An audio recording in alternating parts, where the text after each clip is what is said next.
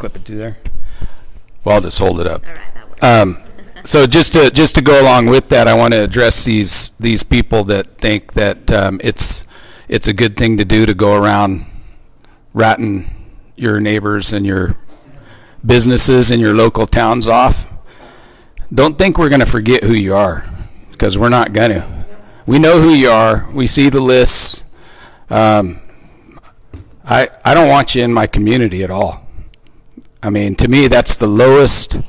You can justify it in your mind all you want to, but if you'll rat somebody off and harm their way of life and the ability they have to make a living over a coronavirus with a 99.8% survival rate, you'll do it over worse things when it really counts too. And we just don't need you in our community. I don't even want you here. So go move off down to San Francisco or somewhere where your kind live, because I don't want you here.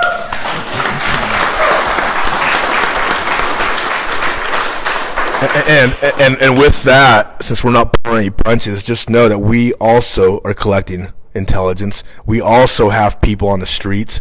We know where you live. We know who your family is. We know your dog's name.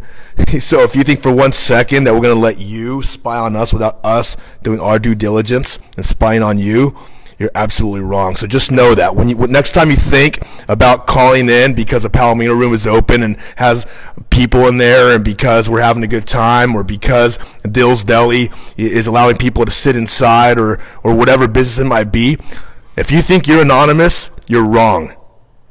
Your anonymity ended a long time ago. And we don't talk about everything we do, but just know that we know a lot more than you think. And you are not going to be welcome in this community, like Woody said. We're not going to make you feel very comfortable in our community, because we feel that in the North State here, we really are the last bastion. We're the last stand.